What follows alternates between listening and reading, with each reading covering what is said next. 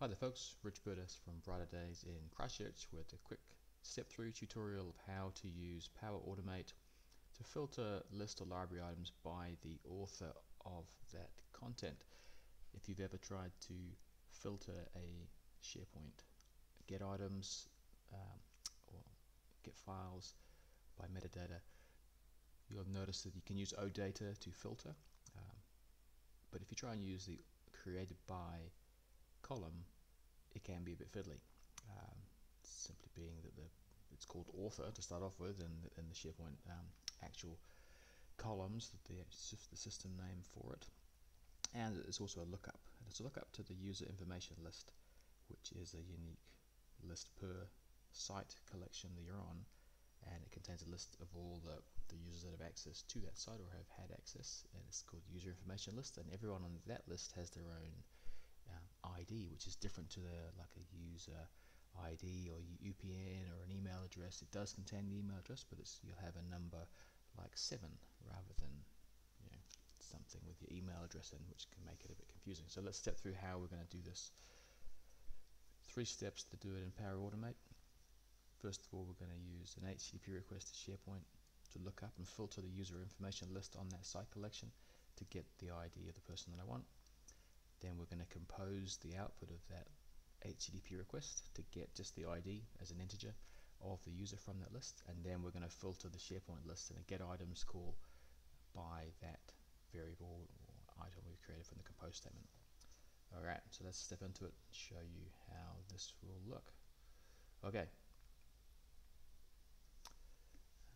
Righto, so to show you, first of all, it can be any trigger you like. Is a send HTTP request to SharePoint call. Well, this is our tenant here. The information you'll want is API web. I'll put this into the comments below as well, basically. But API, let's get the list item by title, and it's user information list with %20s for the spaces. And then you can then just grab the ID. I'm just selecting the ID in this piece here. You need to select something, and it's better to select something smaller than everything, depending how big your list is. And then I'm filtering by this column here in the user information. It's called email with capital E, capital M, and then me. And then I'm also using the OData call of no metadata response back, just to save the information that I'll get back from that list. And so to show you what that looks like when it's run. Okay, so we're just basically using a get. There's the same call, gets the no metadata, and then the information I get back is just the 2 IDs, because I've only requested the ID, but there are 2 IDs in there, but they're both the same, and that's the information we get back. So we've got this in an object. It's not quite an array at this point, but we don't need it to be an array, we just need to be an object.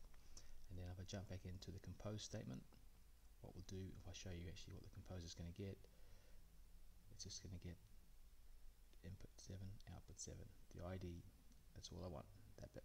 So just give me a 7, gives me an integer which I can then use in this SharePoint filter author/ID equals 7. Okay, to show you what that piece is all about, if I go up to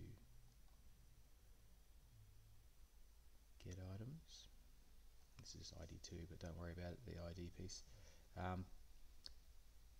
You've got author that comes through from the created by column, but doesn't give you an ID there, and the ID doesn't exist. It's a lookup back to the user information list. This is why it gets a bit tricky. If you ever try and just do a filter in OData author EQ Richard or something like that, it won't work, because if you ever look at the rest return back from here, author is blank, but if you expand author, you can get into the ID and the name, email that lives in the user information list.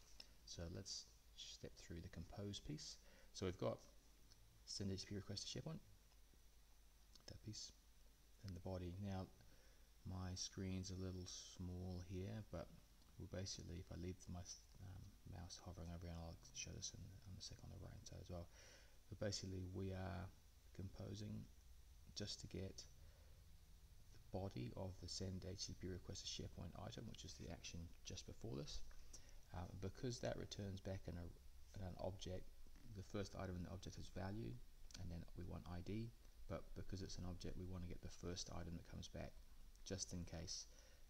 If you try and use first or something here, it's not going to work, but you want to use, if I click that, you want to use the 0 to get the very first item. Sending the user information list is unique to each user, and if you're filtering by the user's email address, they should be unique as well, so you only get one return back. If you've got more than one, you need to put it into an array, but you should only ever get one, and therefore it's the send request to SharePoint, value 0 ID. Just to show you why we're using value, go back to my run history on here, scroll down, that's the value, and that's the ID. So we've got to nest from value down to get the 7, and then we want the first item in this, in case it forms up an array. It shouldn't do, but just in case it does, that's Flow won't let, or Automate won't let you run it unless you've got something like that in there. So it's value, the first, and then ID that it finds. Okay, so then we've got this compose statement sorted, and then author ID EQ outputs, and it's as simple as that to get all of the items that you might have, you want to filter on.